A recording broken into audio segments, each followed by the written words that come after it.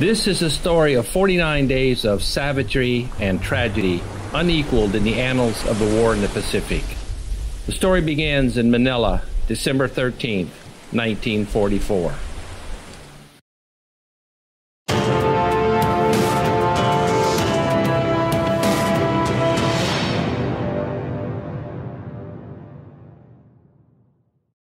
On December 13th, 1944, a column of Allied prisoners of war numbering about 1,600, guarded by Japanese soldiers with drawn bayonets, shuffled in ranks of four through Manila's dusty streets to what in pre-war days was known as the $1 Million Pier.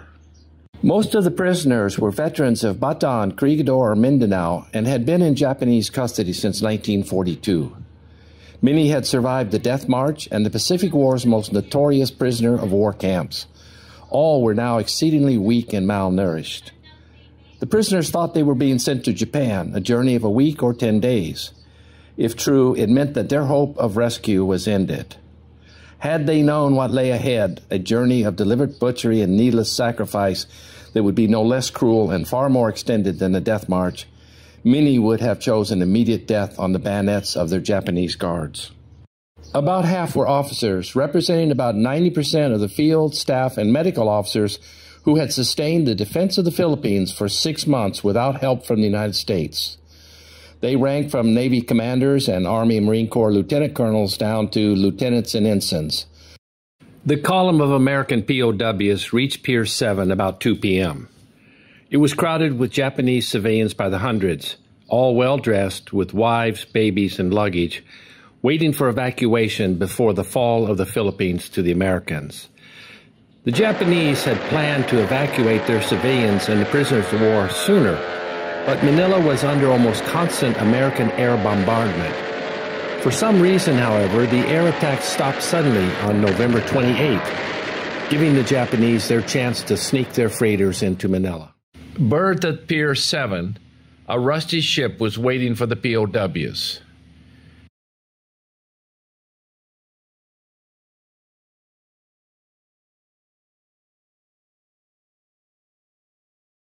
The Oryoku Maru had been built as a luxury liner just before the war, but was requisitioned by the Japanese government for a new purpose, the transport of material and troops.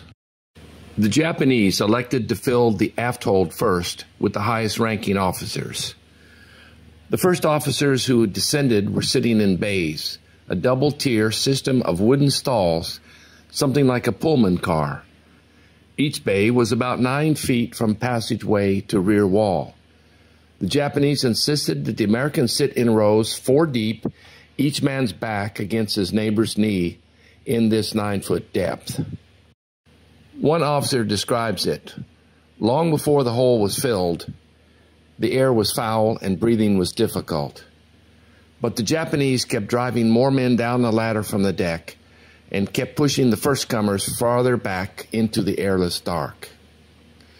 Instead of making more space in the center under the fading light of the hatch, the Japanese insisted that the men in the center should not even sit, but should be left standing, packed together vertically.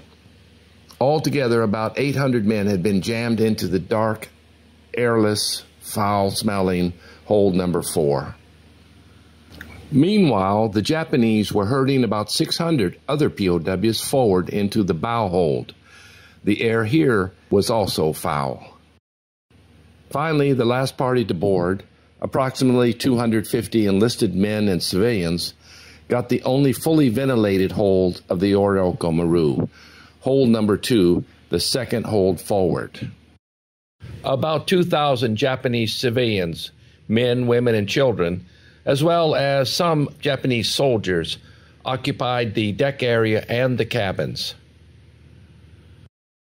About 3 a.m. on the morning of the 14th, Oryoku Maru weighed anchor and headed out towards the South China Sea, joining a convoy of 5 merchant ships protected by a cruiser and several destroyers. The convoy turned northward in the darkness, hugging the Luzon shore closely. Shortly after dawn, American planes appeared overhead. Japanese gun crews opened fire, guns chattering wildly as the planes made 7 or 8 attacks before sunset. Overall, 6 bombs hit the Oryoku Maru. 1 hit the stern of the ship, damaging the steering and killing many POWs.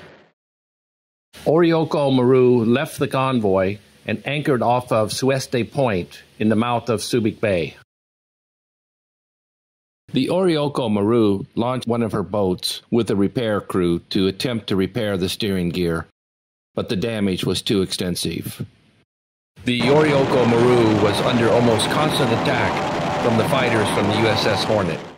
The next morning, Oryoku Maru limped across the bay and anchored off of the former U.S. Navy base.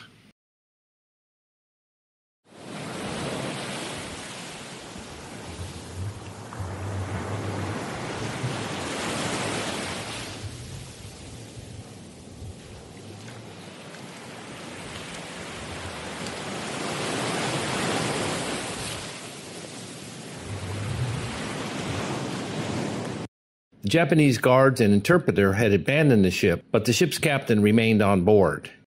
He told the POWs, with his limited English, that they needed to get off the ship to safety. The POWs scrambled up the ladders. When they got on deck, they found that the ship was parallel to the shore and about 500 yards away from it. The POWs climbed onto the railing and jumped into the water, which was 30 feet below them, feet first. The better swimmers helped the weaker swimmers get to anything that floated. As they swam away from the ship, for the first time they saw how badly it had been damaged. An entire section of the stern had been blown away, and the ship looked like a pile of scrap metal. The American fighter planes flew low over the water above the POWs. This time the pilot dipped his wings to show that he knew the men in the water were Americans. The stronger swimmers kept an eye out for anyone having problems swimming. The Japanese sent out a motorboat with a machine gun and snipers on it. Any POW attempting to escape was hunted down and shot. As many as 30 men may have died in the water. POWs climbed up on a seawall and found the Japanese naval landing party had set up a machine gun behind the seawall. At first the POWs were told to stay in the water, but were eventually allowed to come ashore and rest on the seawall. Around noon, the barefooted, sunburned prisoners were told to get up and march. 2 men helped each of the wounded. With bayoneted rifles and clubs, the JNLPs were placed at intervals of about 30 yards along a crooked line of march about a half-mile long to a tennis court about 500 yards back from the seawall.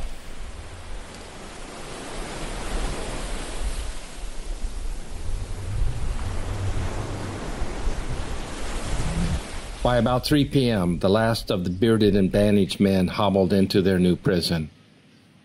The survivors of the sinking of the Oryoku Maru were held for 6 days on the open tennis court.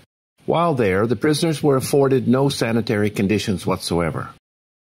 They were given a little water, but not fed until December 17th, when the Japanese brought a bag of rice. Each man received 3 tablespoons of rice and a quarter spoon of salt.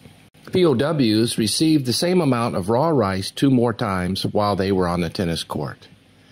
The Japanese excuse for not giving the POWs cooked food was that they were going to be moved soon, but the guards were seen eating cooked food on several occasions. On a 15-foot wide strip, the prisoners established their hospital. The hospital consisted of 2 sheets and a couple of raincoats stretched to give protection from the sun. The Japanese furnished no medical supplies, and of course the half-clothed Americans had none. The first major operation was the amputation of the arm of Marine Corporal by Lieutenant Colonel Jack W. Swartz, surgeon of the famous Hospital No. 2 on Bataan. There was no anesthetic, no scalpel.